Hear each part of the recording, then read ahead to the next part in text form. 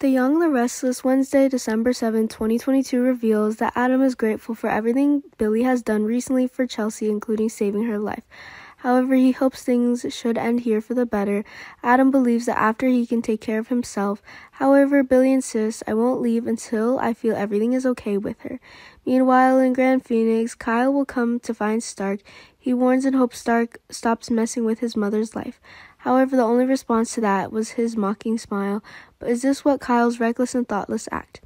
Sally doesn't want Nick to misunderstand her relationship with Adam, so she will try to make things clear. Besides, Victoria will wonder if it's really appropriate to bring a dangerous person back in the city. Meanwhile, Nate will make decisions that he will regret later. Jack is looking for ways to protect Diane from trouble. Meanwhile, Nikki, Phyllis, and Ashley will find a way to bring Stan back. They want to use him to threaten Diane to leave. Of course, no one can predict how dangerous he is, so things are going tense. In the upcoming episode, Jack will come to Phyllis to warn her, "You should stop everything before things go too far. I won't forgive you if you put your family, or someone in danger just for my selfishness." But what will he do to her if things really turn out like that? Take the time to watch. Maybe Noah would be humble in his relationship with Audra.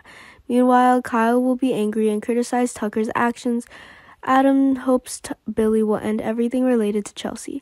At the glam club, Audra will actively go to find Noah. He told her, "It's my sincere apology because it's really worth what you've been through in the end." However, the purpose of her coming here is not for this.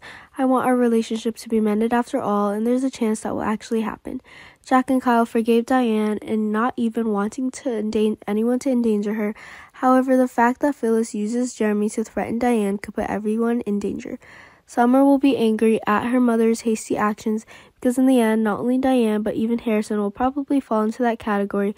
What will Phyllis do about that? In the episode that airs on December 5th, Kyle will also visit Phyllis for a chat. Will he want to say something to her?